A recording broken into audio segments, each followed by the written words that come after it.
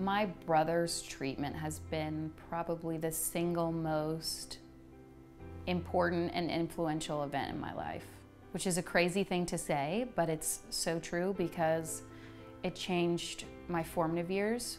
What was a wonderful and carefree childhood became very traumatic very quickly.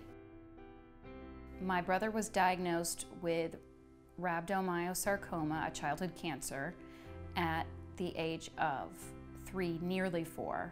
My dad has always been full disclosure, and he was always very clear that your brother could die from this. We're trying our best to make sure that that doesn't happen, but it's always going to be a possibility. That made it all very real to me, I think.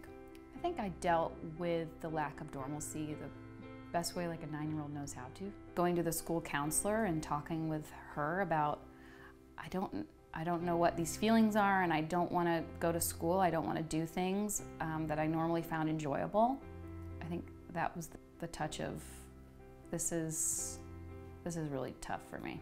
I felt jealous of my brother's treatment and my brother's special attention, and that he got to be with, there was a strange dichotomy. I knew that he needed my parents and I knew that he needed the attention, but at the same time, sometimes I wished it was me.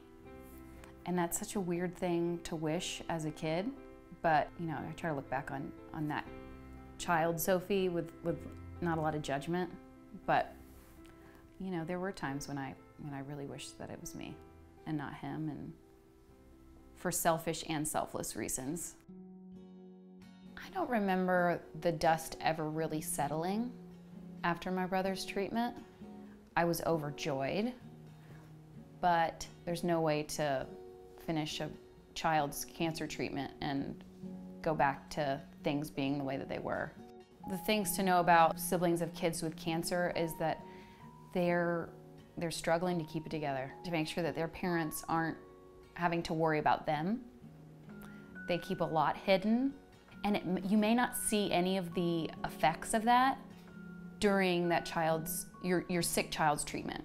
It may be years down the road, because I'm still working through those issues, and it seems crazy because that was, 15 years ago, but there are issues that stay with you forever. So I think just making sure that you understand that your healthy child is going through a journey of his or her own that they may not understand, but they need support and guidance.